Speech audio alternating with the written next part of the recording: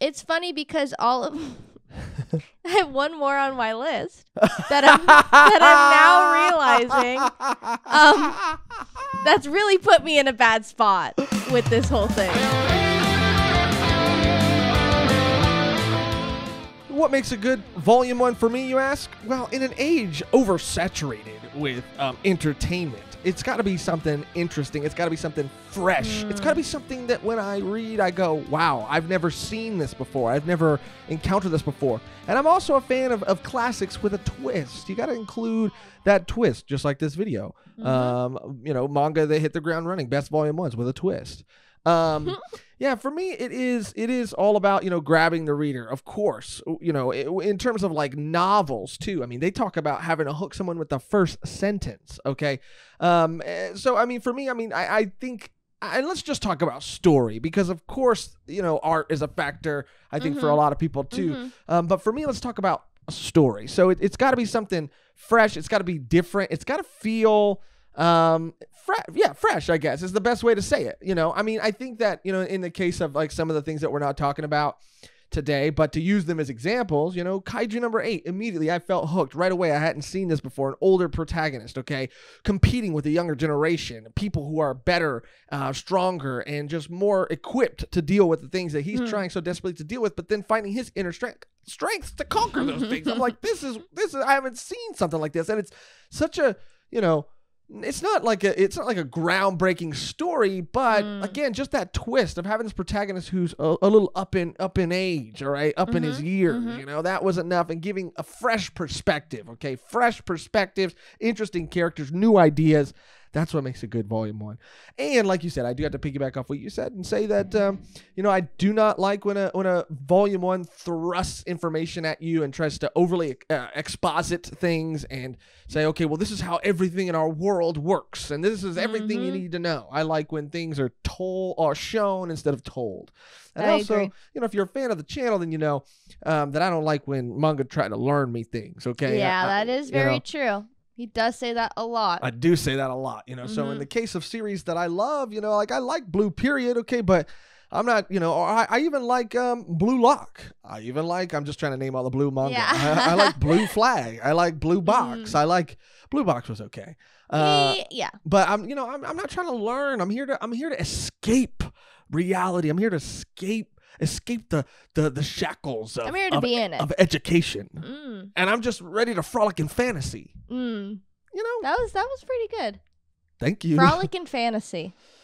Yes, thank you. Learning makes my brain hurt. Thank you, Will. Finally, a brother. Okay, a brother in uneducation. Yeah. We have fantastic values. Hey, all Bizarre with a different name. First time on one of these. Oh, welcome. Bizarre. Thank you for the hollow. Yeah, Snowy said learning is cool. Learning is cool. Okay, learning is cool if I'm going to a class, a place where I'm like ready to learn, where my brain is ready to absorb. But if I'm like if it's like 1 a.m. and I'm in a Carl's Jr. drive-thru, I'm not trying to learn about freaking quantum physics. I'm trying to eat a Big Carl. But do you like class too? No. I get all my information via the internet, okay? And I believe that I went to YouTube Academy, okay? And I encourage everybody to go there. There's no tuition. Academy. No tuition.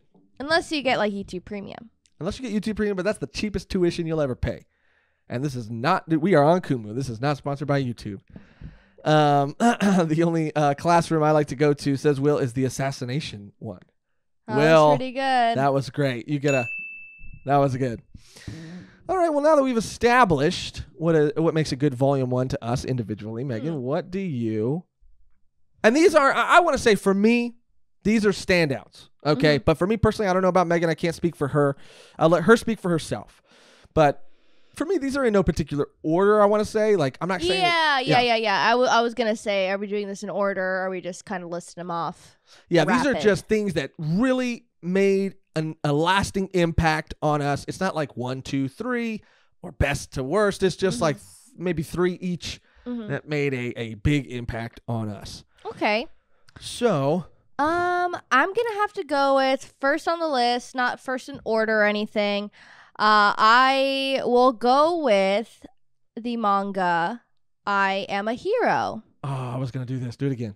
Oh, I'm gonna go with I am a hero. I am a hero. I am a hero. And let me just, I'm sorry, I'm really not prepared. I just want to get the mangaka's name correct. This is a manga by the mangaka. A zombie manga, too. Kengo Hanazawa. And I read this a while back, and I remember reading the first volume, and obviously I do like zombies, so I kind of already knew that going in, that I would probably like it, but I really did enjoy the first volume. It was kind of like reminiscent of, not funny, but like Shaun of the Dead type, where you're seeing like a person kind of living their life, but seeing glimpses of, the untimely death of society. And I really did enjoy that. I liked a main character that wasn't necessarily like all that successful in life to start with. Kind of similar to Zom 100. A person that this situation obviously is really upsetting and can put a wrench into things, but not necessarily in the type of way that you would think for their lives. And I really did like the relationship that he had with his girlfriend, because it wasn't the best relationship, which is usually in these types of things. Oh my God, I'm either looking for my girlfriend or she's died in the zombie apocalypse, and I'm so heartbroken. But honestly, he was like, "Damn, that kind of sucks." But she was kind of sucked anyway, which I liked. They did a lot of different things in a zombie manga that it stood out to me, and I finished the whole thing. Yeah, I remember you were pretty like lit on that series when we covered it it on our channel. Yeah, I really did enjoy it. And it didn't happen as quickly as you would think for like a zombie manga. Usually people just want zombies immediately right away. It did take its time, which I really liked. And the art, again, I think Alexander Art said it, that it is like, realistic. Yeah, look at this panel. It's a fully covered panel. This is in the first couple of pages of the manga. Beautiful. Yeah, beautiful. I love that subtle, I call it like a subtle realism. It's not a traditional what you would think when you think of manga, maybe. I think Urasawa kind of does this. I think, there are a lot of mangaka that do kind of lean towards maybe this subtle realism, and I'm a fan of it. I think Miura even has a little bit of that. It's not I love when mangaka artists, break that sort of what you think or what you expect aesthetically a manga to look like, and they go. There's a couple on my list. There's one on my list that is actually that does that as well, and it looks like paintings. There are panels that look like they should be in a freaking museum. Yeah. This is a great one, Megan. This is absolutely this is just fantastic. one of them, and it was like so. Thank you. Sorry, I was just giving you that it's for okay. being great. It was my pick because obviously I read the whole thing. So if the first volume has any, credence or credit, I guess I binged it pretty much after reading the first volume. Really good stuff. Yeah, really good stuff. And there's actually a live action movie too. It's pretty good, you said? Yeah, I did like it. Sometimes, maybe you're not in the mood to consume a manga for whatever reason. Maybe you want to watch a movie, and maybe you want to watch a live action movie. Well, there's one for I Am a Hero. And it's from what I have seen, at least, on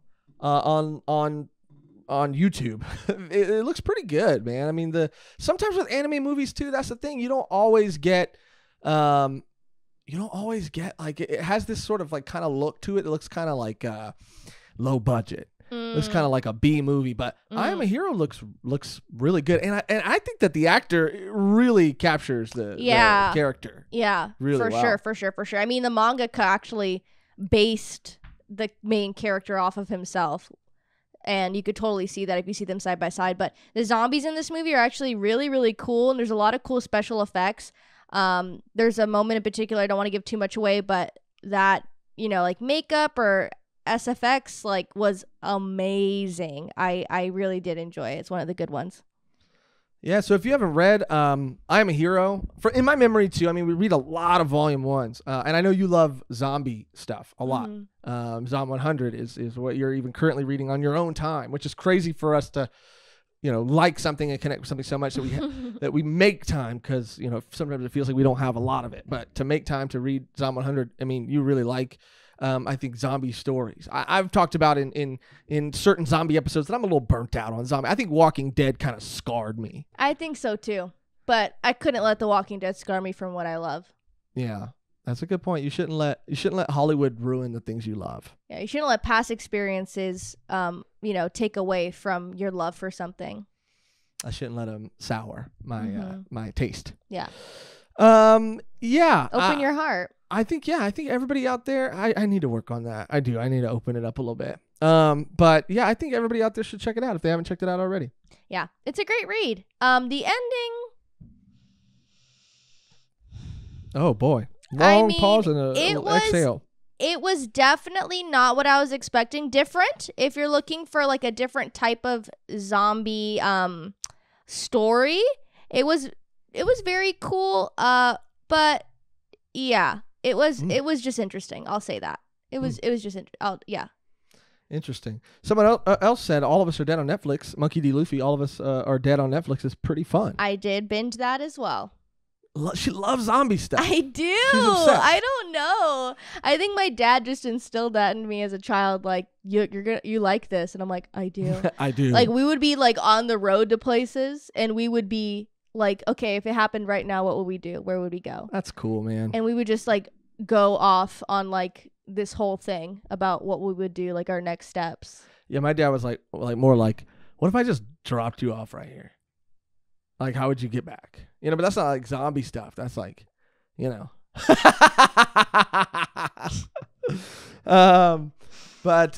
yeah, great. Round of applause again. That was a great first pick. Thank you. All right, Mehgan, you always start us off right. Start us off on the right foot. For me, okay. My the first series that I want to talk about that really stood out to me. Just kind of early on in the volume 1 days. This was, I think, an episode that was only on audio. That's how way back it was. But for me, I have to say that my first pick is Blood on the Tracks. Great choice. Blood on the Tracks. Give myself a round of applause. Yeah, you really. I need one over here. I know. Maybe we can plug you. up 2 at the same time. That would be cool. That'd be cool. But yeah, that is a great pick. Blood on the Tracks. If you haven't heard or know anything about Blood on the Tracks, it is, I would call it a psychological, almost horror, family horror. I mean, there was a tweet that was released or tweeted recently that Mehgan actually, brought to my attention, and it is that, and I didn't even read as far as Mehgan read. Mehgan loved this volume 1 so much that she continued reading it far beyond what was the required reading, I guess, at the time. Like she went like, how many volumes deep did you get? I think I'm probably, I maybe want to say like 8. I think it has 13 out. 13. 13 is like the newest one. And I see here, yeah, please give Mehgan a soundboard. Yeah, I mean, we gotta work on that. We gotta get Mehgan a soundboard. It's very important. Yeah, Vermillion said I'm reading the first volume right now, LOL.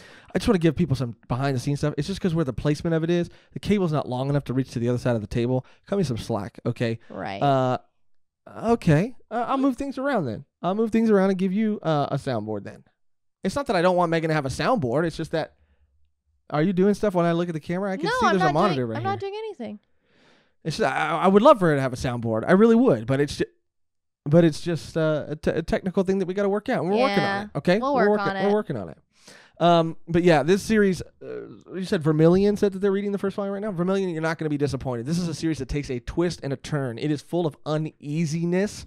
And I think, to talk about that subtle realism, this mangaka, the way that they portray facial features and subtle facial features is absolutely breathtaking. And I mean breathtaking. This should be, this looks like I'm looking at, art books. Like I'm looking at like someone's like a sketchbook, watercolor sketchbook. Like watercolor for sure too. I think I even had a picture of just one of the first, fully colored panels here.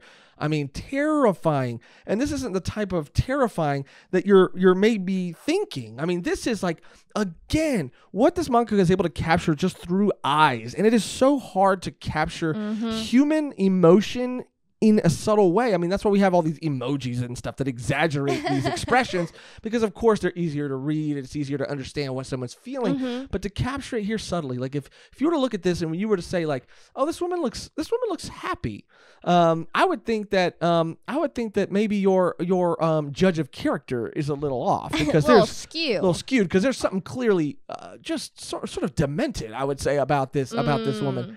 Now, and not knowing anything about the manga, you would think with a title like Blood on the Tracks, you would think, something is menacing regarding it. I don't think I had read the synopsis before I started reading it, but once I started reading the first volume, I was just immediately hooked, because I don't necessarily think anything crazy happens, but it is enough, again, which I love, for you to wonder like why it's called Blood on the Tracks. What's going to happen? Why is this woman, and every time she's on panel, so unsettling? Like, you just feel that kind of like dread each page that you turn, and it's just like an amazing read. Yeah, and through dialogue too. Like, for me, it's like, I think it's such it's a feat to me, I think, to be able to subtly, like, through also dialogue and the art, one kind of lifts up the other, I think, or helps the other, I guess. But to be able to portray that there's just something off, even when they're saying the right things, like you're reading what they're saying and they're saying what, like, and again, I'm not trying to give too much away, but there are things that unfortunately I'll have to, give a little bit away. I won't give, like, I guess the main sort of thing away, but which I think you do find out in the first volume, but towards the end of the first volume, which makes it so great, is that there are things that are just slightly off. And I think that's what's more horrifying to me. For me, I find so much more like terror. It's like, oh, if I go to Not Scary Farm and someone jumps out at me, I'm like, okay, it's like, first of all, it's a guy in a costume, stop all these other guys acting brave. Like, okay, like, oh, babe, I'm not going to let him get you. It's like, it's a high schooler in a costume. But I just, for me, I think like even with horror movies, like, yeah, there are horror movies with jump scares and stuff that are scary. But to me, when things are slightly off, like, and everybody is like, just, there's something not quite right. It's that uneasiness. It feels like when I'm reading this manga, I feel like there's something creeping up my back. Like there is some sort of entity that is crawling up my back, and I can feel the hairs raise, and I feel uncomfortable. And to me, I think that feeling that, to be able to make me feel this way almost instantly within the first chapter of this manga is an incredible feat in its own. Literally the first couple pages, not even the first chapter, just like the introduction to these characters had me like, what is happening? Like, what? Yeah. Like, something's not okay. Like, something's not right. Yeah. And there's also like, a little bit of, you're intrigued, there's a little bit of a mystery, and or not even necessarily a mystery. I mean, I guess so, but more so like, what exactly is wrong with this person, and why can't I put my finger on it? Okay. And I don't know what it is. I mean, I do love mystery. There's another series on my list that is very a mystery is at the heart of it. But forefront. At the forefront. Yes. But for me, yeah, I mean, this was one of the most enjoyable, I guess not, I mean, it was enjoyable in terms of like reading a story. It wasn't an enjoyable feeling necessarily. But yeah, man, I mean, this is a series that'll, I think, immediately hook you, and immediately, and Mehgan is a living testament, living proof of that, unable to physically put this thing down. And what's so crazy, and I don't even really think this spoils anything, because from what I've read, it was incredible. from especially if we're talking first volumes here, from like cover to cover, it was like I mean there was no dull moment in this first volume. But the pacing, it does kind of creep, but it's like purposeful, and it doesn't ever it's never slow, but it does, like, things are kind of like steadily building. Well, yeah, that's the testament to that feeling that the mangaka is building up, because it might be slow for someone who just kind of like jumps in the middle and be like, okay, they don't really understand, and obviously, like, you know, context, but it is that feeling of like there could be a slow moment of dialogue, but it's not slow because there's something behind it. There's something else going on that the reader can visually see, and you know, it's not like the dialogue is heavy and crazy and, you know, over the top scary, but it is just like unnerving is the best way to describe it. It's really entertaining. Yeah. And I do want to say this, and I think this interested me even more to pick it back up and to finish it and to start collecting it again, because I have I think I do have the first for sure, and I thought I had the second one. But a tweet was just released recently that Mehgan brought to my attention that showed the cover for the 13th volume. The 13th volume. And the mangaka said, tell me why this mangaka said, the story is just beginning. That was the prologue. That was just the setup. 13 volumes was the set, because everybody's like, oh my God, this is amazing. It's beautiful. Everything about it is just, it works. It's like nothing I've ever read before. It makes me feel things I've never felt, especially from reading something. And a manga no less, and this mangaka says that was just phase one. I can't. I mean, that alone is intriguing enough for me to continue reading it. Yeah. Well, that is my number one. My first one. Is it okay if I give good pick? Yeah. Of course. Sure. Yeah.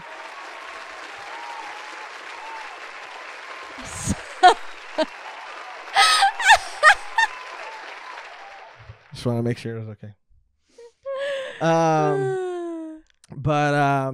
But yeah.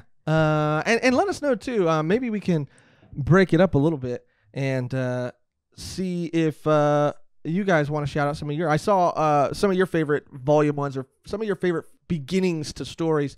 What was like a series that grabbed you at the first volume and like really grabbed you? I'm talking like grabbed you by the shirt like a freaking school bully. You know what I mean? Turned you upside down and shook your freaking money out of your pocket. Dang. That kind of grab. I heard Will say Spy. Spy had a very good first volume. Nat Blasphemous says that they just started Dandadan. The shape, language of the characters to be squashed and stretched is awesome. I mean, that is what sold us on the series right away. Definitely. Warping the proportions of these people, these creatures, almost as if like, you know, I mean, almost like you're looking through lenses of a camera. I mean, the first volume too felt complete. It felt like I was reading a one shot that had a complete, you know, beginning, middle, end. It was phenomenal. Mm-hmm. Yeah, and Will, to continue talking about Spy, he said, I'm going to say Spy Family.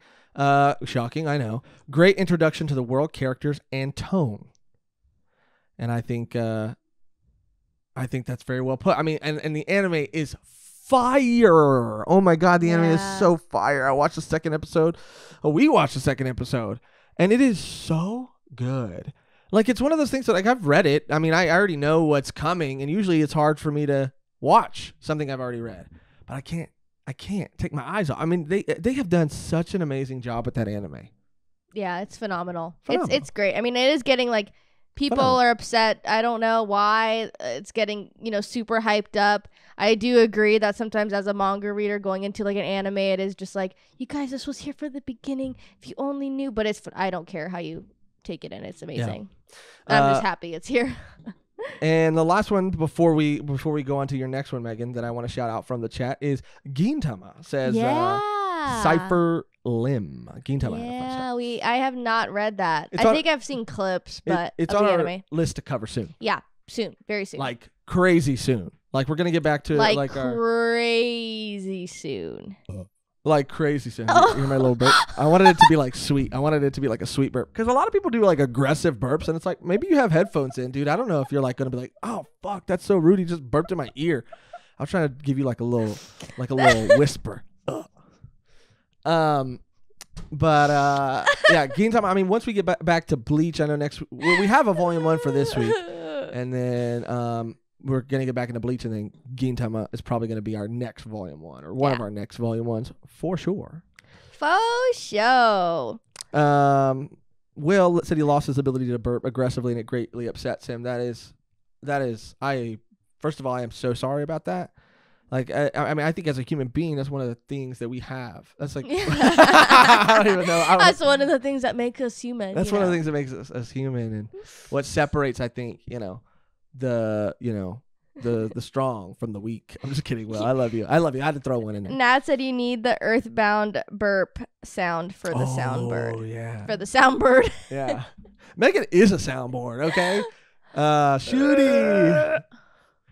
Yeah, I'm going to have a shooty button. Shooty. Shooty. Yeah. All right, Mehgan, you ready for your second pick? Yes. All right, Mehgan. You wanna tee it up? All right. This one, I don't know if it comes as a surprise, but if you've read it, you know what I'm talking about. You know it, you love it. Oh, you want me to? Yeah, can I sign applause? Okay. Oh, applause or drum roll? Drum roll. Okay. Fire punch. Ooh, that was like an explosion for fire. That was good. Yeah. Yeah, the reason why this is on my list, I was racking my brain about what volume 1 really, really stood out to me. I mean, obviously, Fire Punch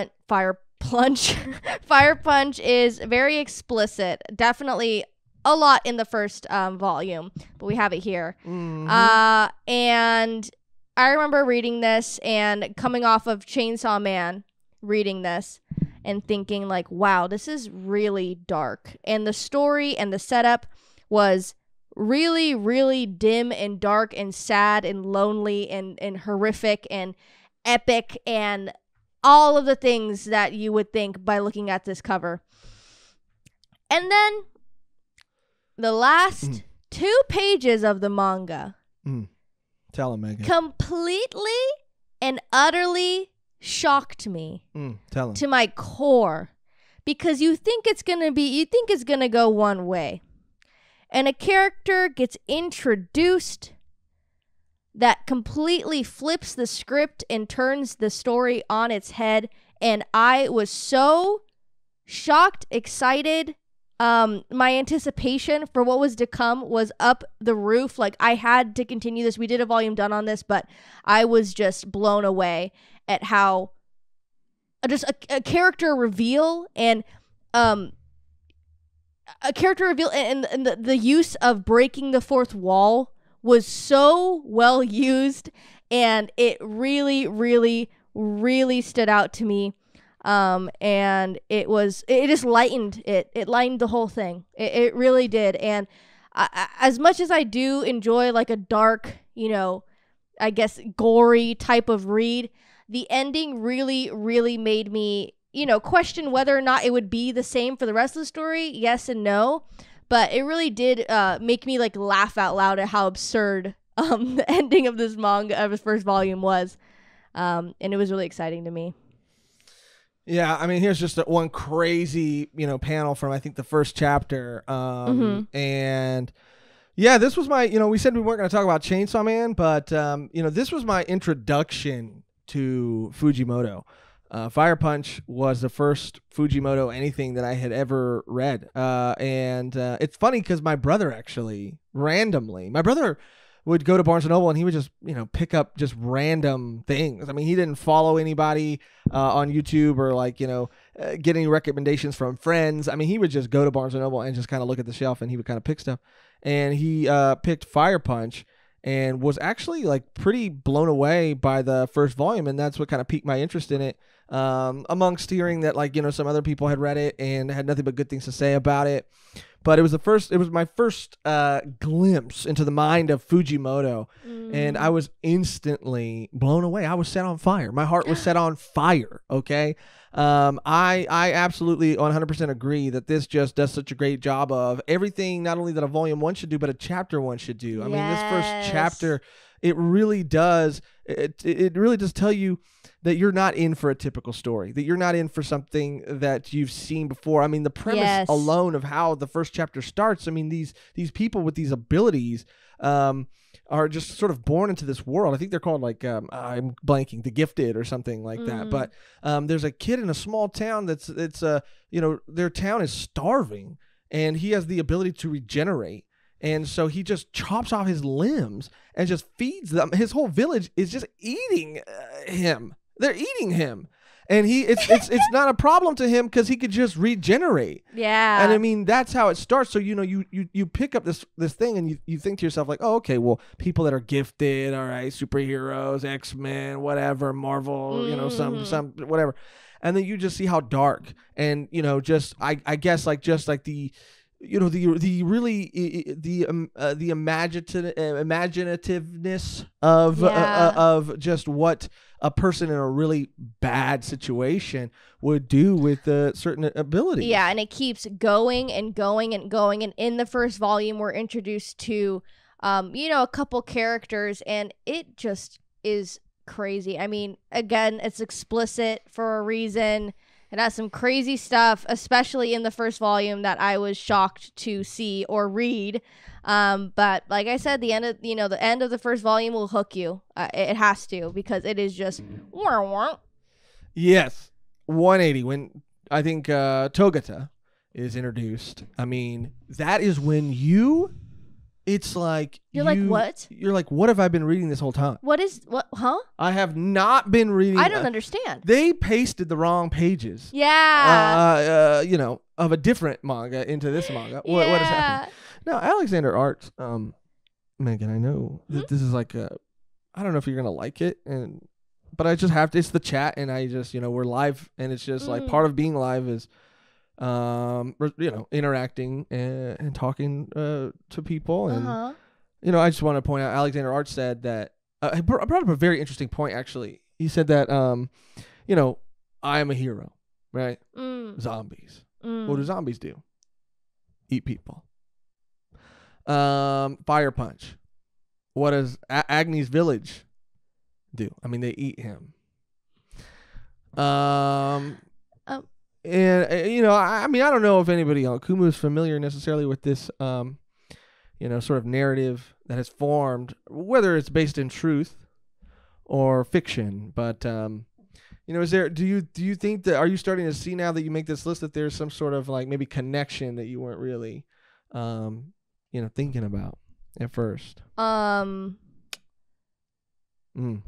The origin of this joke actually came from our Fire Punch episode. Oh. If you believe it or not. All I heard was joke. Origin of our joke, or the origin of this joke. Or when the truth was revealed. The episode that the episode that the truth was revealed. Ghosts, grab that girl's boobs. You like that show? You like that manga? And it wasn't just that. No, I'm just kidding. It wasn't that at all. For me, I'm gonna explain. For me, Miruko-chan. Okay, the reason why I liked it so much, because again, we're introduced to a concept. All right, that I think was very fresh and interesting. The concept, which I think started better in the manga than the anime, because I did watch a couple episodes of the anime, enough of the anime to where I had read in the manga, so maybe one or two. But I think it was handled better in the manga.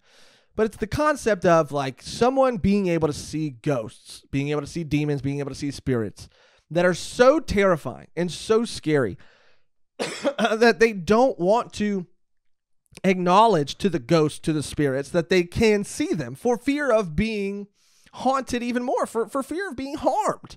And so they choose to go about living their life day to day, pretending as if they cannot see these things that are these like ghoulish things that are right in their face. Now, immediately I'm thinking, this is such an interesting concept. I stand by that. Its execution maybe is questionable to some people, but I still think that there's a lot that is done in this first volume that is really good. It is mostly, I think, in the first volume, it does feel like a comedy. And it seems, it's a little, fan servicey. Okay, I'll admit it. But for me, again, this concept and the comedy, it really worked. I liked the main character a lot. But what it did, I think that really like solidified it as being one of like the most standout sort of like emotional moments that I had reading it, is because I also went in not really expecting anything. But the end, which I will not give away, but the end of just the first volume throws a twist at you. And I love, again, like with Fire Punch, where you think you're reading something and you think like, okay, this is one story. And then at the end, you're like, oh, there's more. It revealed something that gave me hope for this story being more than just a comedy about a girl who can see ghosts and doesn't want to, acknowledge them. Like, this was also a twist that I did not see coming, maybe because I didn't expect it to be a story that had a twist in it.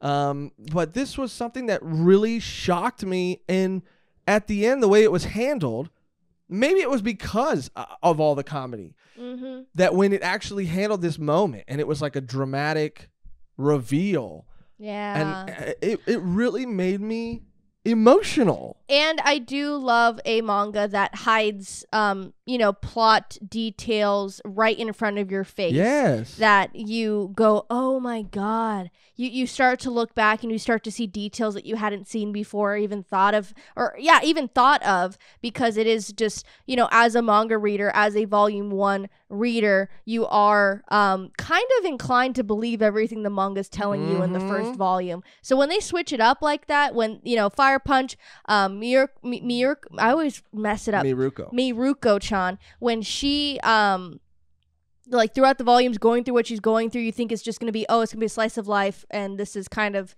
beat for beat what's going to happen. Kind of like what's another one? I forgot the name. But yeah, it kind of fools you. Yeah. And it definitely like keeps you like, wow. So if this is like that, then there are others like, it's just so cool. Yeah. I really did it. I did enjoy that aspect of the volume 1. The ending definitely was that twist that I think made me take it a little bit more seriously than I thought I was going to. Yeah, I absolutely. And, here just for the hell of it is a little bit of the trailer for the anime. Now, again, I really see, and again, I know, not doing me any favors right here. But I did even think that the anime was good, and I did see from what I saw online, I did see that people at least seemed to be connecting with the series and enjoying the series, which was great to hear, because I was worried that I think that a lot of, again, and it's also one of those series that I do feel like the fan service stuff, like at least in the first volume, it's a little heavy in the first couple chapters, and then it does kind of get dialed back a little bit. And I actually, now that I'm talking about this out loud, I actually remember reading something from the mangaka who said that, and this is in our episode on Miruko-chan as well. The mangaka actually said that Miruko-chan was published at first as a web comic, and that because of the nature of web comics, and I guess any comics, but more so web comics, being that you have to hook the reader even faster, that in the first couple chapters, a lot of stuff was thrown in to kind of bait people into reading this series, and to hook them into reading this series. And then once an audience was sort of already dedicated, it sort of started to become, not a different story. It still was the same story, but maybe certain things were dialed down a little bit. But I do remember explicitly the mangaka saying somewhere in an interview or an article or somewhere that this was the case. Maybe even in the physical copy of the, how they have the author notes? Yeah. Maybe it was there too. But it started as a webcomic, and look, I mean, I think it's also just fun, and I like when stories play with this, play with a genre and kind of genre bend it a little bit, or at least like, it's like a horror comedy. It's just like something that you wouldn't really not expect to see, because I mean it exists. Okay, I mean there's plenty of horror comedies out there, but I mean, I don't know. This was just, I mean, again, simply it was something different. The twist at the end, the change of just sort of, I guess, the shift in like tone and emotion towards the end hooked me. It was all I needed. It was all I needed. Great pick. Thank you. Maybe we can go now to the chat again between both of us. We can go to the chat for some other great volume ones that you read. The first volume of a manga that really hooked you, that really grabbed you. And shout them out. We always love to hear about new volume ones. Yes. We have Zombie Die says, it says a lot about life and how we just pretend our issues don't exist. Freaking. Because if we don't acknowledge them, they might go away. We think, but they don't. Sometimes they do. Okay, Megan. No, they don't. Sometimes they do. No, they don't. Keep on pretending. Will said Durara's first volume, manga and light novel are some of my favorites. And that's something that I keep putting off, Durara too. Hassan said Shadow of Eminence. It's a lot funnier than I expected. You want to talk about it?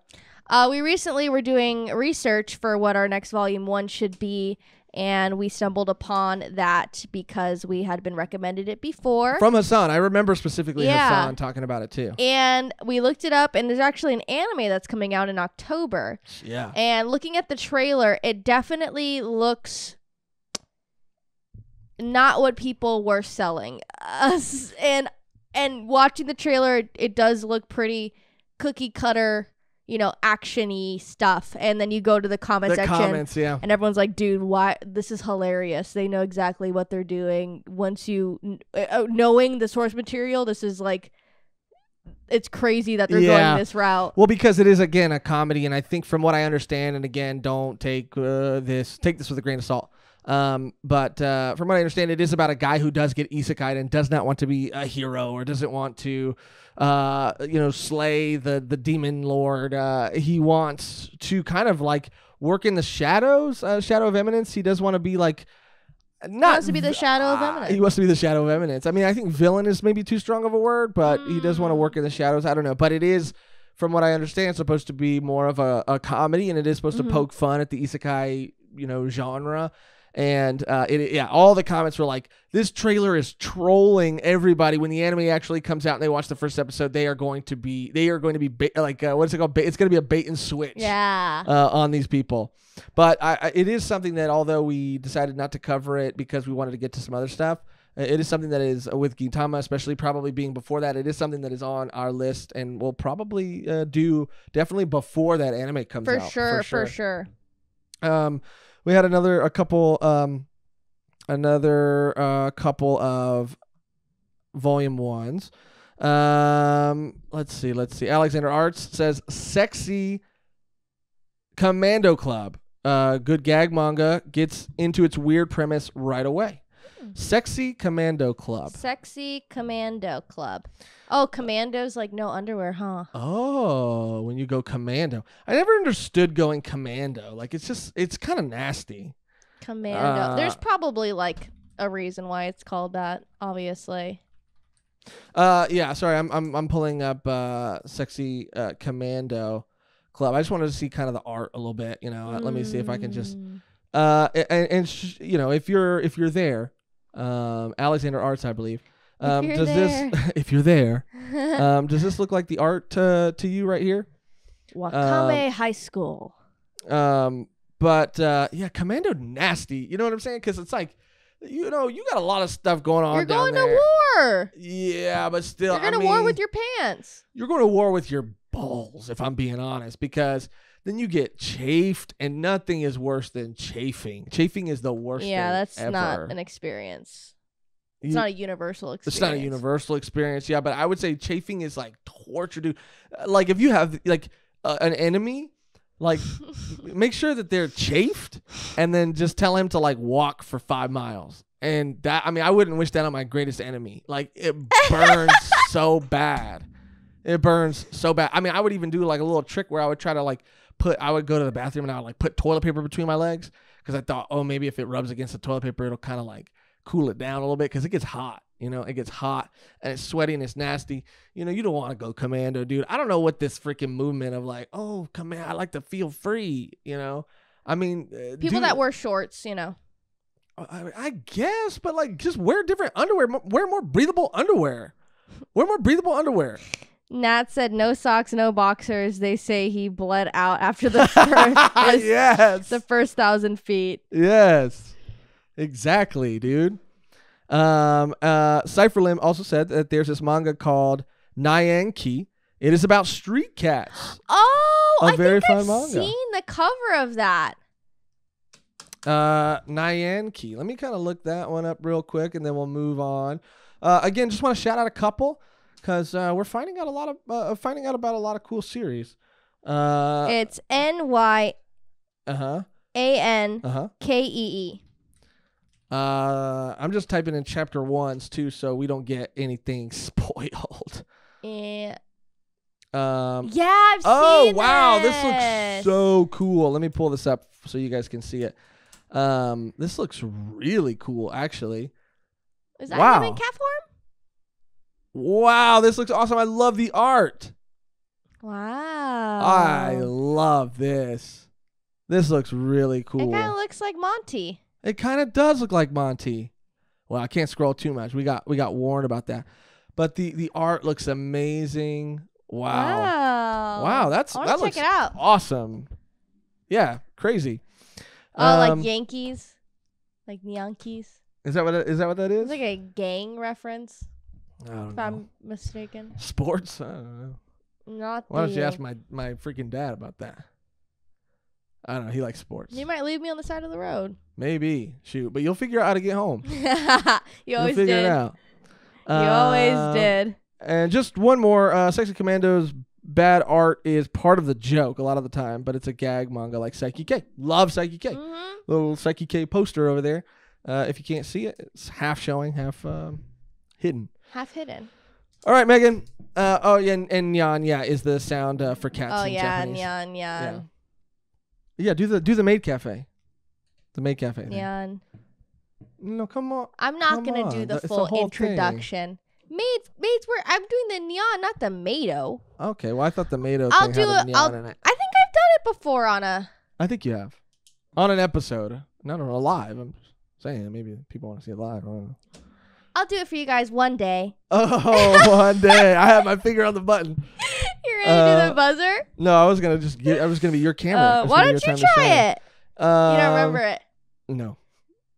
I was gonna try. I was gonna genuinely try because I, pressured you. It starts with. I don't. It starts You with don't tap remember tap. I don't. Tap. Tap tap. No, but it's like, what is the word? I don't know. I don't remember the word. Say no. Oh, say no. Yeah. I don't remember. You don't remember it. It's long. Josh, you're a too. comedian. Say something funny. Megan was like, oh yeah, you'll be able to do it after, like, repeat after me. And she started speaking a different language, dude, like fluidly. Like, what? You repeat after me. I've never heard these words before. I've never heard these, these sounds put together. It's a beautiful language, a language I would love to learn. But I'm sorry I couldn't repeat it the first time I heard it. It's okay. We will practice and then we'll get back to you guys for sure. We have to. Yeah, we gotta practice. I'll do it in a maid outfit. Say no. Isn't it like Okaini? Something like that? I don't know. Oh God. I butchered it. All right, whatever. It's welcome. Yeah, Okay. All right. Okay. Last pick. The third one on your list, and then we got some honorable mentions, and then we want to ask you guys again because, like, looking up some of the stuff you guys are recommending is pretty sick. Fun. So Megan, you need to tee up this third one, this final one before we get to the honorables. You need to tee it up, or you just want the drum roll? Drum roll. All right.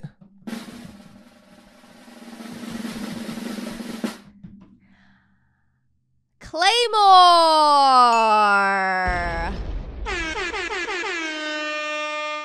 Wow.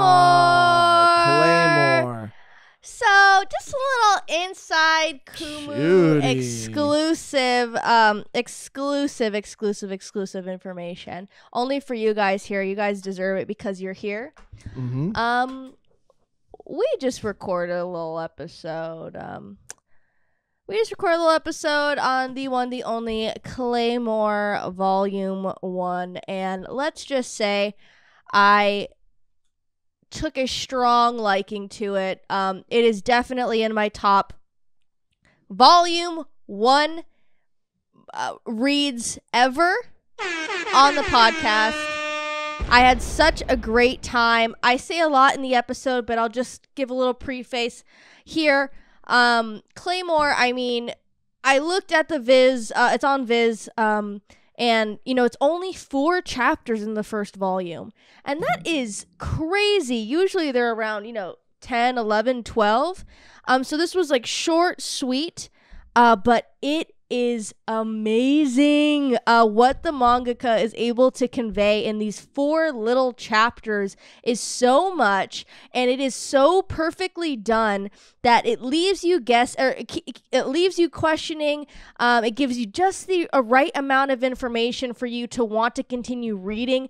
You understand the main character Claire. It follows a world where these yokai type creatures, these demon creatures called Yoma, and they can hide as humans, and they eat human beings. And again, before you say it, I know Alexander Art said it does not look good that I picked Claymore. Well, someone was asking, it might have been Alexander Art's, how does it Alexander Art, so how does Claymore relate to cannibalism? Mehgan, would you like to comment on how does Claymore relate to cannibalism? Well, they're not really cannibal. It's like they eat people too. I mean, zombies don't relate to cannibalism, but it is a dead human eating a human. But the Yoma eat humans. Yes. But anyway, follows these a half human, half Yoma, kind of like, I guess they're kind of what would you call them? Like, not vigilantes. They're like hired for. Yeah, they're like contracted to come into these villages and to exterminate, kill, to wipe out these Yoma that are, kind of. Terrorizing the village. Yeah, like these silver-haired creatures, as they call them, because they're not really human, they're not really Yoma, they're kind of in between. But I was completely sold on the first volume. I am so excited. I want to keep reading, or probably reading more than watching. Yes, but it was such a delight, and I was blown away. And the video will come out soon, so you can see our discussion on that, but it is top, amazing. And if you haven't checked it out, do it. It's only 4 freaking chapters, and it is so great. Yeah, and I want to get to some of the comments about it too, because Alexander Arts is saying he loves Berserk. Is it comparable to Berserk? And then Nat Blasphemous saying that they read it like 10 years ago and remember it being very pretty, but that's about it. I do talk about it in the episode a little bit. I kind of poke a little bit of fun at the art. The art is beautiful when it wants to be beautiful. When it focuses on some of the main characters, it is absolutely, I think, breathtaking. Some of the art, I love the way that this mangaka does draw Claire, especially the main character. But there are some panels, especially in the first volume, where they're pretty rough, and there's some background characters that are pretty rough. But it is a beautiful manga, and the art is beautiful. Again, when it wants to be, or when it is, it really is. Is it comparable to Berserk? We talk about this in the episode. Yeah. We talk about it feeling like a Berserk sort of meets Demon Slayer, and just the narrative, and just how a lot of people online do tend to compare it to Berserk. And I do think that while it, and people call it like Berserk's little sister or whatever. And while I can see Claire in the Berserk universe, and while I can see Guts in the Claymore universe, I would say that they are, dark fantasies, and Claymore is very gory for sure. I do think that nothing can compare to the depravity, the disparity of Berserk. No. Berserk is some of the darkest, guts-wrenching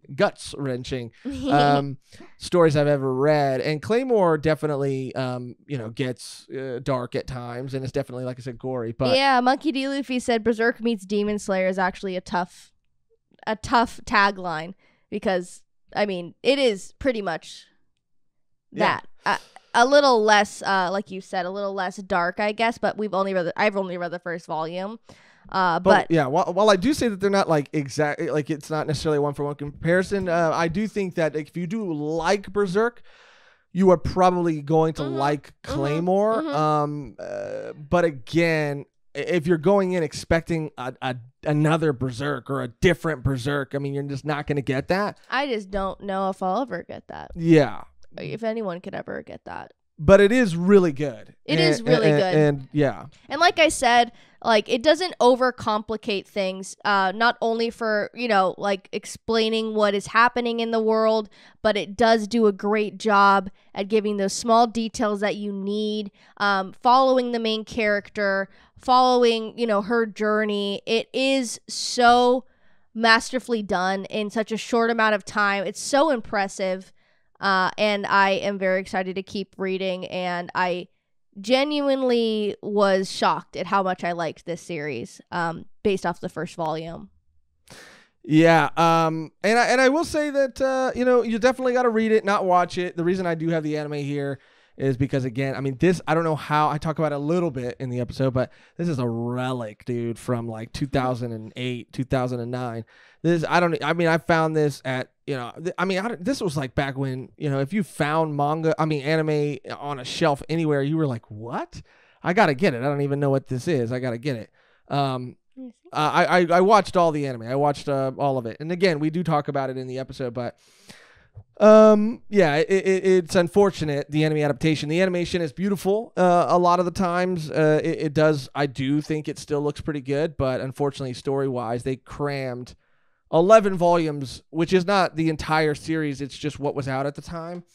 They crammed 11 volumes into like 20 something episodes. So they skip a lot. They rush through a lot. And then they, their ending. The ending is a little different too. But so I would definitely recommend reading it over watching it. Yeah, I think Zambi Dai. Yeah, Zambi Dai said, as a Claymore completer, it's amazing and it stays amazing. Sick. Hell yeah. Yeah, and again, not to keep repeating ourselves because we did record it today, actually, but so it doesn't feel like repeating to you guys, but to us a little bit, and I don't want it to feel like repeating later when the episode comes out. But yeah, same. I'm just like on this Claymore high. No, yeah, for sure. Give me more. And even back then when I was younger and I wasn't as critical, I really didn't hate the anime, and it was only when I got older and found out more about the manga that I was like, oh, I understand why manga fans don't like the anime. But when I was younger and didn't know any better, I was like, that's pretty cool. That's pretty sick. I mean, Claire's so sick. Claire's so sick. Baddie alert. For real.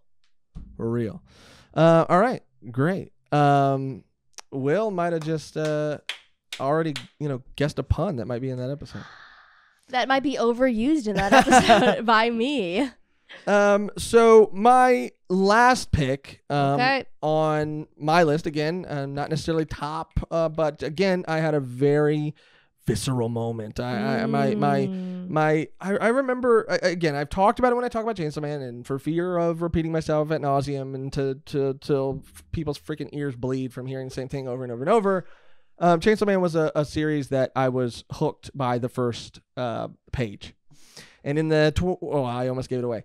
In the episode of this series that I'm about to talk about, I talked about how this series hooked me from just like the introduction page, like not even the first page of the actual story, the introduction page. I don't talk about this man enough, but my last pick is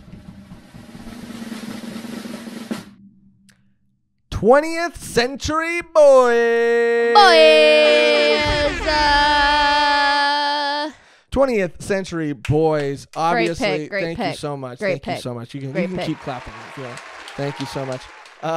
20th Century Boys comes to you from Urasawa. Now, we've tossed around the idea of doing like top mangakas or like our favorite mangakas.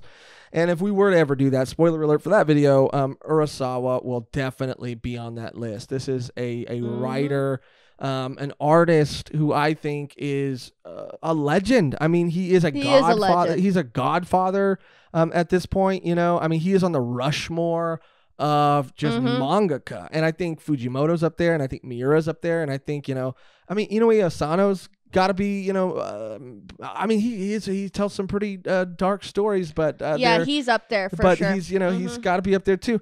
I mean, Urasawa is someone that I need to read this man's more of this man's work, and I need to finish more of this man's work. I think one of my purchases that I'm going to be making soon, because I can't remember if it was I think it was in one of our YouTube lives. But we asked people what series that they would like us. We kind of narrowed it down. And outside of JoJo, Pluto was like number 2. So I think one of my purchases is going to be buying all of Pluto because I want to own the physical copies and just really, plowing through it, reading it, because this man, how he tells stories is just, he is truly cinematic. He is a very cinematic. You look at someone like Miura, who like tells these epic fantasies, right? With like, it's like he deserves to be in the same breath, if not, talked about in a higher regard. You got like Tolkien and George R.R. Martin, and I think Miura, dark fantasy, like, or not necessarily dark in terms of some of the other things, but fantasy, epic fantasies. And when it comes to like cinematic mangaka, I think Fujimoto and Urasawa. Urasawa, when I read Urasawa anything, I feel like I'm watching a movie. Definitely. And that was a big conversation around Goodbye Eri, Fujimoto's recent one-shot, especially how he decided to do the paneling for that one-shot. Everybody did say it reminded them of a film or just watching a movie, and especially because it had a lot to do with movies. This man Urasawa, he and again, I do outside of Miruko-chan, which I did throw in as a curveball, but I do like the first volume. Blood on the Tracks, 20th Century Boys. We're even looking at some of the ones that, Fire Punch, the first one that you chose. Remind me again, Mehgan. I'm here. I am a hero. I'm a hero. Urasawa again with this realistic. It's like pseudo realism. I don't even know if that's the right way to use that word. But it is like, there are aspects of it that do look very realistic in the way that they draw, or he draws his characters, and I connect with them because they feel like real people. They feel like, again, like actors in a movie. He's good at characters, like creating dynamic characters that you care about, like this. Like, yes. Like at the drop of a hat. That's what 20th Century Boys does so well. It's like you see this group of friends kind of grow, and this mystery involved, and you are immediately just sold 100% by the end of volume 1. You feel like you know these characters, and you want to continue to learn more about them. This is what I saw when I pulled up chapter 1 of 20th Century Boys back when we did our episode on it. And this was the first, this isn't even like, we're not even in the chapter yet. This is the sort of the introduction page. And I'm reading all these character descriptions, and I'm hooked immediately. I'm invested in these characters. How immediately? Also, what I loved about the way that this introductory page was sort of like thrown in the beginning was that it does kind of show you that it shows you everything that you're going to be getting. You're going to be getting a mystery. There's a shadowy figure, at the forefront with this mysterious, ominous looking symbol. And this person. Yeah. And then that like silhouetted person, with the shadow covering them. And then again, some of the character descriptions, like the one up top, with this girl character here, says it's not clear who she is or what time she is living in, and it's just like little things like that. A baby who's is the main character's sister's baby, and she mysteriously disappeared. Like the way that all this mystery and intrigue is set up just from these like character bios in the very beginning. These are principal characters of this story, linked together as friends through a brotherhood pact. Here are pictures of each of them in their youth and as adults. And again, awesome. And you can look at it and say, because it is a story about childhood friends that takes place in their past and in their future, that it can feel like it. It vibes. But I think from, again, what I read, and I need to complete it. For fuck's sake, I need to complete this. But this is better than it, dude. This is like so much better than it. Stephen King, he was Stephen King and Urasawa. I'm picking Urasawa all day, dude. And Stephen King can do freaking cocaine or whatever he does in a corner or whatever. Or used to do. Hey, and we've all dabbled, right? in things. What? Cut that out. Not me, officer. But yeah. I and again, the mystery continues throughout the first volume. The mystery, I mean, it's layers upon layers upon layers. This mysterious symbol. There's like a cult leader. There's an organization. I mean, and that was kind of like aspects of Pun Pun too, like with this whole side story that was going on about this character who was proclaiming that he was God, you know? Like there's this, it does kind of, but again, like they lead you to believe that this cult leader or this mysterious person is one of their childhood friends, but it leads you to kind of believe that, but you don't know which childhood friend because they're using the symbol that they all had as their like, you know, blood brothers, their pact or whatever when they were kids, using the same symbol as like their symbol for the. I mean, but again, it's just like, and they have to find this time capsule mystery. I mean, comedy, heartache, beautiful art. I mean, cinematic. I mean, I couldn't put this one down, and it was a hefty first volume in my memory, and I know that they came out with the complete editions, and I was so close to buying one at the time, but of course manga's expensive if you're trying to buy it, physical copies of it. But oh my god, man, I just want to say, I want to make a promise to myself here, and now, what genre would you put 20th Century Boys in? Shoot, I mean, what it's like a mystery, like it's like I would say mystery. It's like a mystery. There's parts that are even I don't know, a mystery thriller. I would say maybe, but it's thriller, like comedy. but it's also like, it's very comedic. But it's also like it takes place like, again, you don't know sometimes what time it's disjointed in its like chronology, I guess. Like you don't know like what time you're reading, like, or where this girl character who's seeing these things, like, where is she? Like, yeah, mystery, I guess. But I want to make a promise to myself that in the next like month, I'm gonna start chipping away at some of these things because I'm just tired of not having read them. So I'm gonna make a promise to myself and everybody here watching right now that in the next, like, I want to say like month, I'm gonna finish Pluto first because it's the shortest and it was the one that I think, and the only reason I didn't talk about that is like my, you know, a volume 1 you know, impact is because I feel like I talk about it a lot. But yeah, so hold me to it. And again, the reason it's gonna take me a month is because, you know, we got so much other stuff that we're reading, but I'm gonna make a promise to myself. Mehgan makes time to read stuff all the time, and I always yeah. I mean, there are a couple that I just like want to collect. Josh, stop doing this to yourself. There's no stakes to this. There's no stakes to this promise. That's okay, true. You're holding it to yourself. I'm holding myself. And if you let accountable. yourself down, it's kind of sad. Yeah, that's sad, dude. That's so sad. There's another stream that I think would be a good idea too, and it's to talk about manga that we read in our free time. But the problem is, I got to read more in my free time. I mean, again, with just like, you know, reading and editing and all that stuff, and like the sometimes putting together the cosplays. It's like where's where's time to read? That's why like the Done Peace episodes, the Done Kai episodes, like any of the Done episodes, and that's why we talked about wanting to do series that like, or like volume 1 plus or whatever, where we could continue reading, is just so we can continue reading. Yeah. But I thought that'd be a fun stream, like, because Mehgan reads like a series called Skippin' Loafers. She read a series called BL Metamorphosis. She's reading Zom 100, like, in her free time. And I'm out here I'm out here looking like a freaking coasting Buster. I'm out here looking like a Buster call. But that is my final pick. That's my final pick. Thank you so much, Mehgan. Thank you so much. Thank you. Great pick. I just want to say you had a fantastic thank you. List. I mean, Claymore just made it on the list because I read it today. Yeah. I had another honorable mention, and I don't know if anyone, you know, knows of this story. If you have, I'm sorry. But this one is called, it's a webtoon called Killing Stalking. It's actually getting released physically very soon. I think it's like pre-order.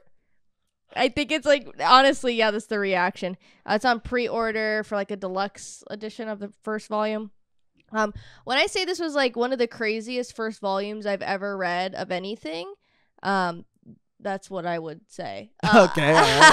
It is.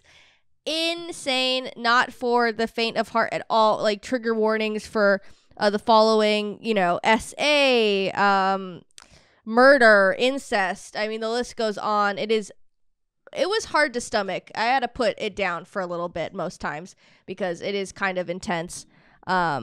Yeah, it's a pretty intense manhwa. I've read the whole thing, Will. Yeah, I had to know what happened. I really had to know because it is so crazy. And the setup, and it's like pretty much I don't want to give anything away because literally the introduction kind of lays it all out, and the first volume really does and is able to tell that story for itself. And I really don't want to give anything away, but it has all of those things in it. And if you look up a picture, if you read it, let me know what you think, because it is a wild ride, and it is a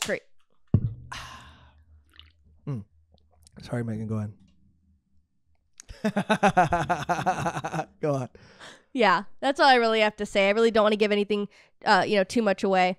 I'm scared to read it now, Hassan says. It is... I will say it is it's definitely, like, horrific. I would say it is definitely heavily focused on, like a BL type of relationship, but... I mean, you might be giving stuff away. I mean, don't give anything away. That's all I'm going to say. Mm-hmm. Because this series, I mean, from what I know, that's all I'm going to say. And for what Megan has told me, which I, she asked me, she was like, "Can I tell you some plot details that might interest you a little bit more?" And I was like, "Yeah, go ahead."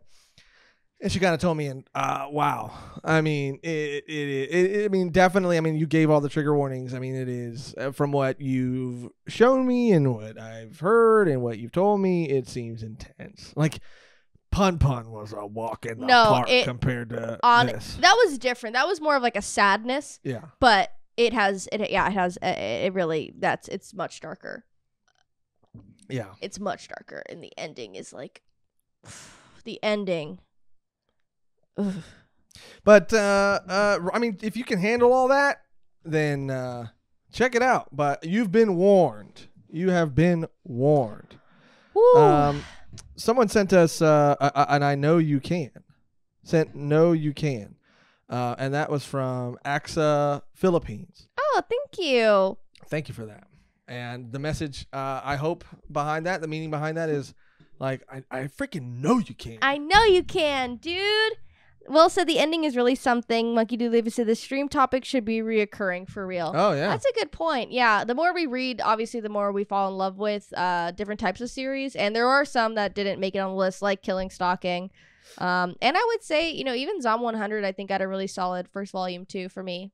Yeah, some of my honorable mentions were in terms of, and if you're, a fan of the channel, then the YouTube channel, then you'll know that, we've kind of talked about what some of our issues with Hell's Paradise were in terms of pacing and how it felt like it could have been just a couple volumes shorter and have been even though it was great. Yeah, even though it was great, but it could have been an even more solid, like super solid story.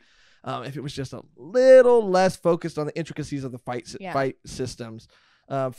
But I do want to say that the first volume was actually of Hell's Paradise was really great, especially with this mystery of this this elixir of life and this mysterious island, which you can obtain it on this mysterious island and getting to see this island. Yeah, and if you don't know Hell's Paradise, what it's about, it's pretty much like Suicide Squad. Yeah. Meets very Suicide Squad-esque. Meets what? Like Suicide Squad meets like I don't know, that's tough. Suicide Squad.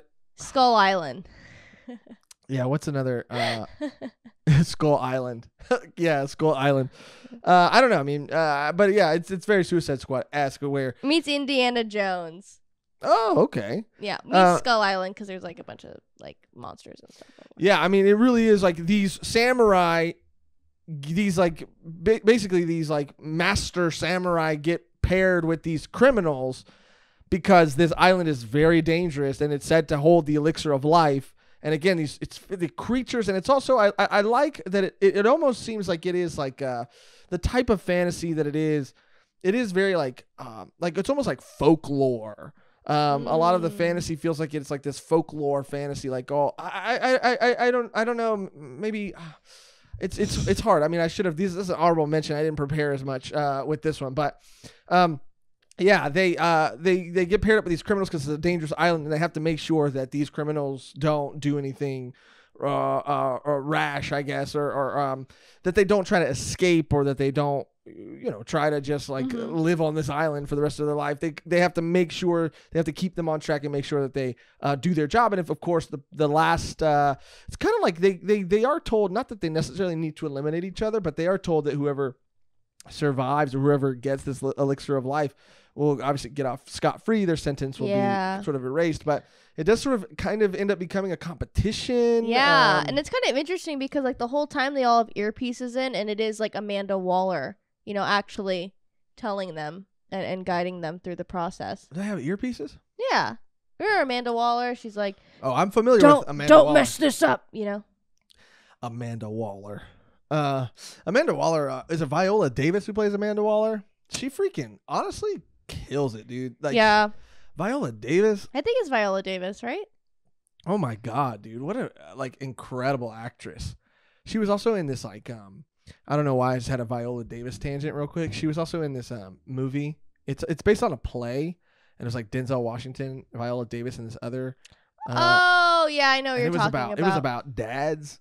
Oh my god. Something about the fence or something like that. Yeah. I think it's like something over the fence. Oh my god. Her acting in that was like, what? Yeah, she's awesome. Incredible. Yeah, Viola Davis and Wilson, one of the a few good actors in the first movie. Yeah, and that's why I'm so glad they decided to keep her. They kept her in Suicide, the follow-up Suicide Squad, and even into Peacemaker, which was so sick. Sick. She deserves all the shine. Oh yeah, she won an Oscar for that movie. Yeah, it was well deserved. I mean, again, I forgot what we were talking about, and a different stream, and they were like, "Oh, that parent stuff is hitting." What were you talking about? You were talking about manga and anime, and someone in the chat was like, "That parent stuff is hitting. That parent talk is hitting." That movie with Denzel Washington, Viola Davis, and I forgot the other actor's name, but you talk about, Shooty. It's like Shooty. I mean, it was intense. I just had a flashback. But yes, Hell's Paradise. Fantastic. And maybe they should cast Amanda Waller in the live action Hell's Paradise movie. No, but yes. That's a great honorable mention as well. And it's getting an anime soon too, so if you haven't read it, I mean, it's so short too, like compared to other series. That's what I do like about it. It is a very short series. The mangaka has gone on to do another series called Ayashimon. I liked Ayashimon. I've read a couple chapters of it. I liked Hell's Paradise a little bit more. Oh yeah, I mean, it was starting to grow on me, but yeah, I think I like Hell's Paradise just a little bit more. But I could see it having potential. I just really didn't continue with it. And there was one other on my honorable mention too. I have the list on my phone, but I'm afraid to exit the stream by accident. But yeah, let us know some more of your favorite volume ones or volume ones that really impacted you in the last couple minutes of this stream. We'll maybe look a couple of them up and see. I mean, we've been pleasantly surprised by a couple of them. Yeah, a couple of them we've been like, damn, we got to check that out. So any other volume ones, starts to series that you really liked or really hooked you, repeat it again if we didn't get to it already. We got Zombie Night. Vagrant Soldier. ARES. Aris? Vagrant Soldier RS. You guys know I can't read. What the heck? You guys know that about me. I'm illiterate. I don't like learning. And then, man, Shooty, I want to pull up my list and look at some of the other honorable mentions. Bastard, the manhwa, says Will. Vagrant. Go ahead, Megan. Oh, nothing. Go ahead. You vamp for me a little bit. Vagrant Soldier Ares. Will said Bastard manhwa is great. We have gotten recommended that too. Monster Secret. I want to read that, Will. Definitely. I want you guys to read Bakuman. We have been talking about that too. It's a love story about the love story, more about the love story than manga making. Teenage Mercenary, the manhwa, is one of the best first volumes I've read, Hassan said. Is this the right one, I wonder? Let me see. I just want to pull up the first chapter and see if this is it. Oh, this site is... Does this look like the art for Vagrant Soldier? Can you let us know? I want to make sure we're getting the right series. What was another one? Bastard. Mm-hmm. Heard a lot. Oh, said yes. Okay, cool. It's Korean manhwa, but it's very good. Gives me Berserk vibes at first with its mercenary setup. Okay, all right. That's Vagrant Soldier. Berserk vibes. Enough said. For real. Looks pretty sick. Bastard. We've been recommended a lot. Mm-hmm. I do want to pull up Bastard for a second, just to see, because I've been wanting to see the art for that too. Bastard. Is a manhwa, right? Mm-hmm. Manhwa. Chapter. I'm just gonna put up chapter 1. Let's see what comes up. Mehgan, vamp for me a little bit. Yeah, I've seen this. It's been on my radar for a little bit. I think it was either between like I wanted to read this or we ended up reading what was Sweet Home. Sweet Home. Yeah, and this is the kind of scrolling that I do like with manhwa. It really like just adds that like a little flavor, something different. And a little like, oh gosh, what's gonna happen? Yeah, I'm not gonna scroll for too long, but just so we don't, I guess when this gets re-uploaded, we don't get in trouble for it. But yeah, we did talk about this towards the end of an episode. Mm-hmm. We talked about just like the format of manhwa and how they are designed to be obviously, they're webtoons, so they have this vertical scroll to them, which does really allow for a different reading experience, which is another interesting conversation that I wanted to kind of dive more into. Well, yeah, that's how Killing Stalking was. Yeah. Too. It's just like it is a different experience. Yeah. And I do feel like I read faster, and also manhwa, from what I'm seeing of Bastard and from what I remember of Sweet Home, which I do remember enjoying, but again, it was zombie-esque, and I just have zombie fatigue a little bit, but they also do, it's a lot of show not tell. I mean, there are a lot of panels of just the scenery. And I do remember in our Sweet Home episode, we talked about how it did feel like a movie and how it did, because it was just like you're scrolling. I mean, it felt like I was watching a freaking cartoon, like I was flipping through one of those books where like the characters were in motion, because sometimes it would just show sort of the scene. The same panel, like over and over and over again, until something slowly starts to creep or slowly starts to come in the picture, which was like awesome. I think Will said it's the first time I've ever got jump scared, which is like true. Killing Stalking and Bastard are the only manhwas I've read, but they're both really good. Wow. I definitely got to check it out then. Akane Banishi. Rakugo, or traditional Japanese storytelling aspects of stand-up and voice acting. Monkey D. Luffy. All right, let's check this one out, and then we'll check out one more. Mehgan, do you mind vamping for me a little bit? Yeah. I think the last one we'll probably do is Initial D. Oh, I'm very familiar with Initial D. I watched a lot of Initial D. Really? Uh-huh. I don't think I've seen any of it. I had real quick. Akane, Banashi.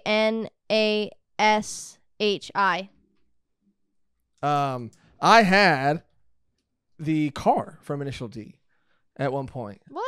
So this is like super coincidental. My dad did real estate, still does real estate, and he had like a client.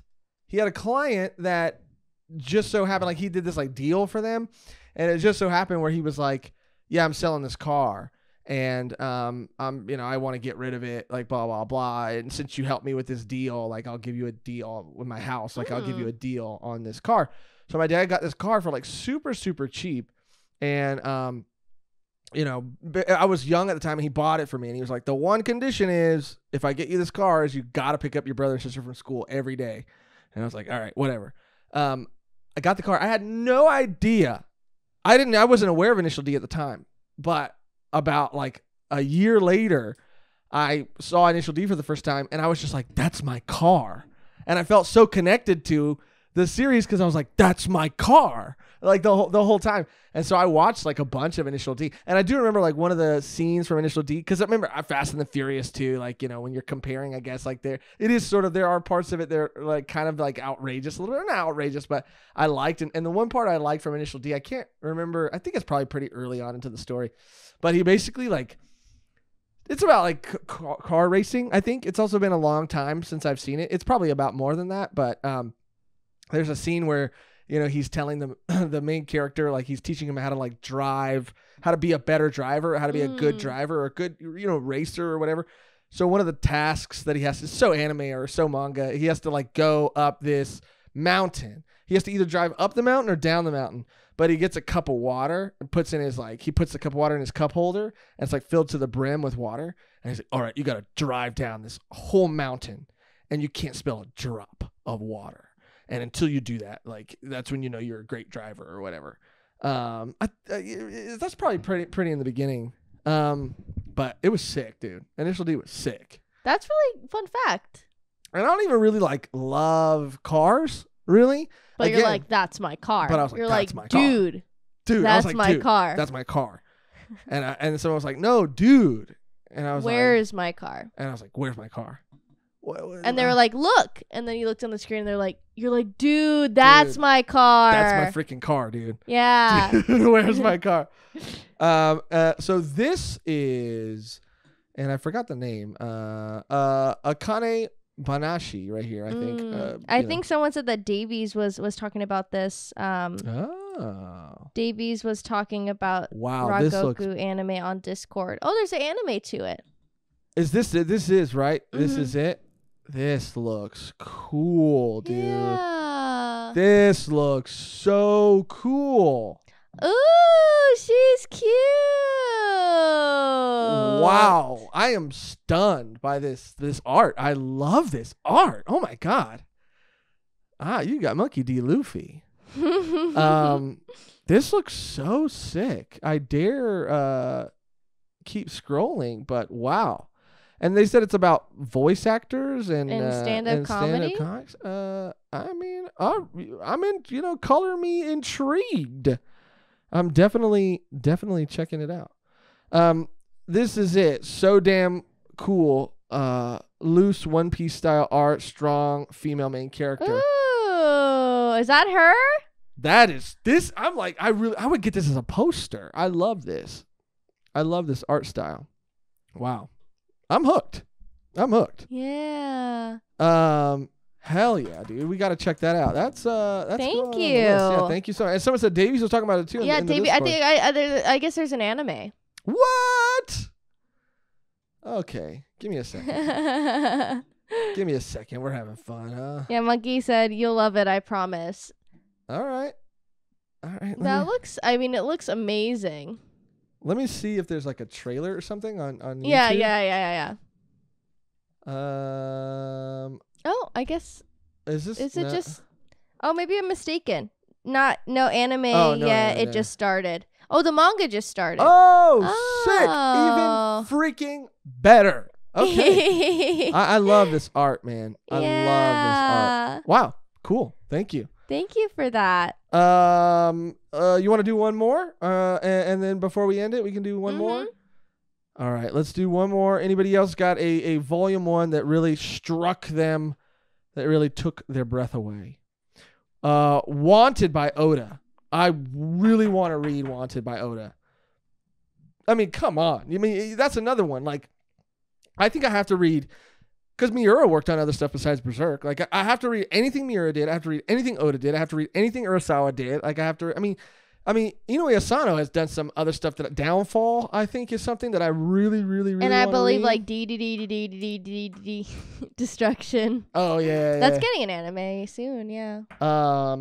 Yeah, I think anything that they have. Let me just, to finish it off. Let me just look up Wanted. Let me just look up, because I actually have not seen any panels. I know Josh didn't love it, but Record of Ragnarok had a banger first volume. I did think that, I agree. Some of the fights that were the pairings were really interesting. Epic. The first volume was epic, and then, yeah, I guess people didn't really necessarily like the anime too much. But I heard the manga does. I heard the manga's great, right? Yeah. I mean, people talk about the manga like this is not it. Sorry, I was looking up the Wanted. But yeah, people talk about it being really, really good, and this is not it either. Just look up Oda. Yeah, I will. Anything that doesn't waste my time and goes straight into action has my heart well said. But some of the pairings. Oh, this looks so sick. What, Luffy's on the cover? What the hell? What the heck? What the heck? But yeah, I did think some of the pairings in Ragnarok looked really cool. And the more I found out about it, the more I was like, oh yeah, I think I could get into this. It's a bummer. The anime didn't live up to people's expectations. Yeah. So is it good? I mean, it's Oda, so I don't even need to ask that question. But let me see. I mean, it is so crazy seeing here. I'll pull up some of it right here for everybody. It's so crazy seeing just Oda draw something else that's not One Piece. This is it. This is crazy. His art style. This is it, right? I mean, yeah. Because his art style, I definitely this was way before not way before One Piece, but it was before One Piece, I believe, right? Correct me if I'm wrong, please, chat. I'm looking for you for help. I'm reaching out. But yeah, and Ryuma from Thriller Bark is from Wanted. Mm-hmm.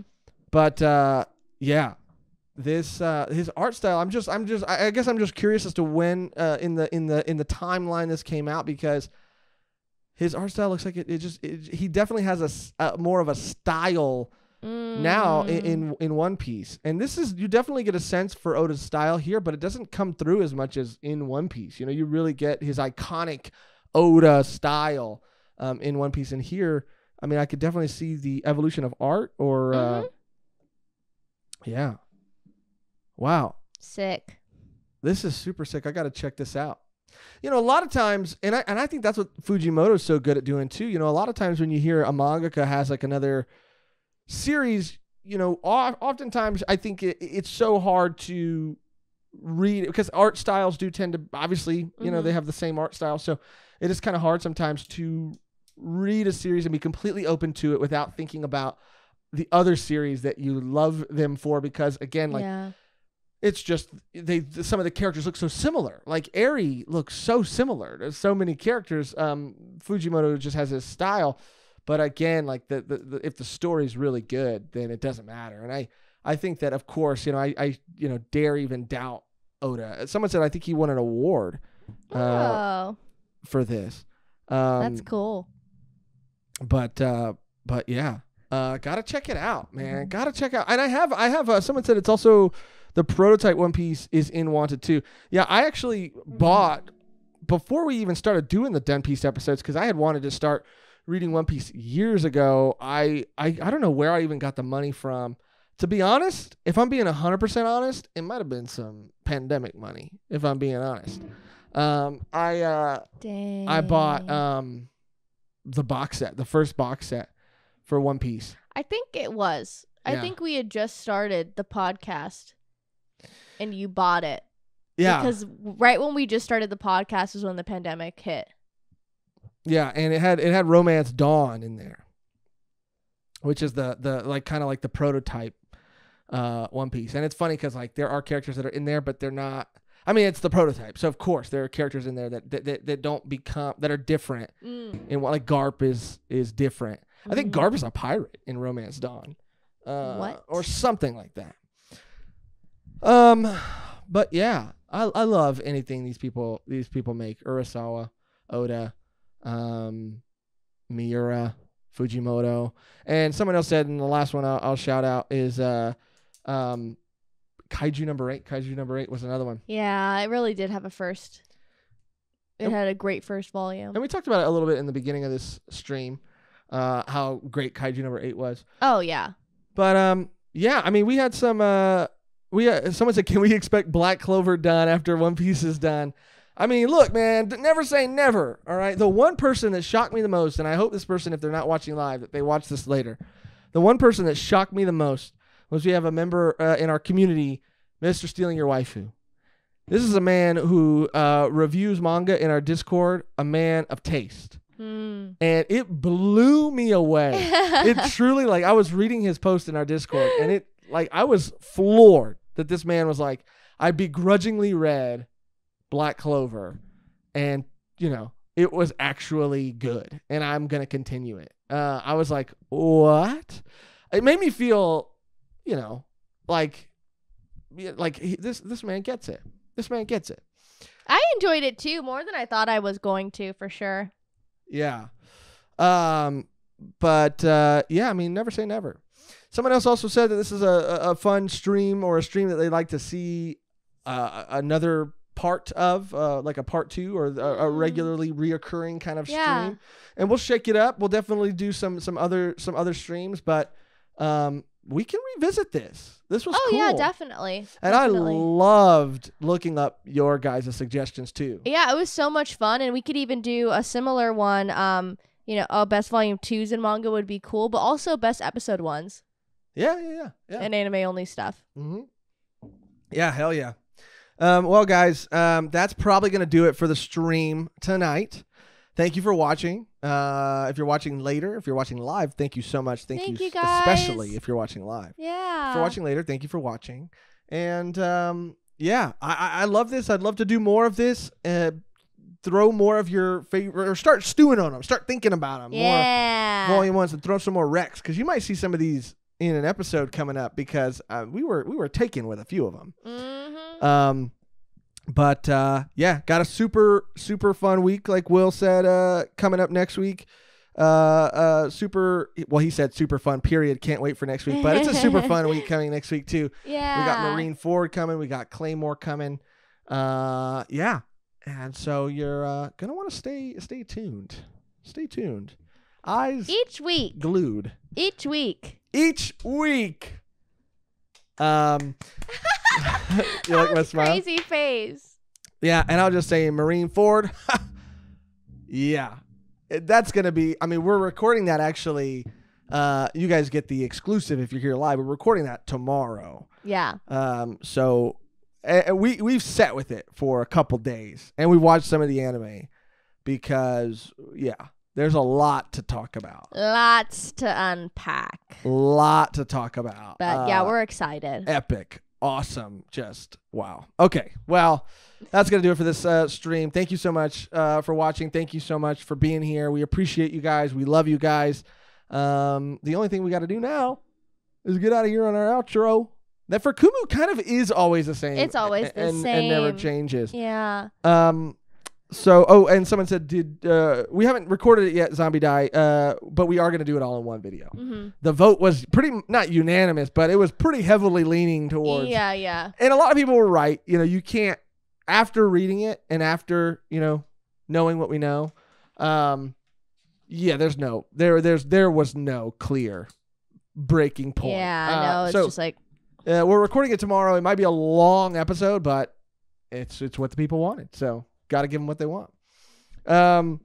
But yes, the outro for these videos is always the same and never changes, genuinely. Not like we usually say. But just remember, every Thursday, 9 p.m. PST, Kumu. And if you're watching this on YouTube later, subscribe to the channel if you haven't already. So, Megan, on the count of 3, we're thinking the same thing, right? Thank Kumu for coming. Mm-hmm. All right. As always, thank you for watching. Megan, I can't. We were almost done. We were home free, Megan. It's because you started talking about all these mangas about eating people, and all right. Thank you for watching. Thank you for listening, and. Thank Kumu for coming.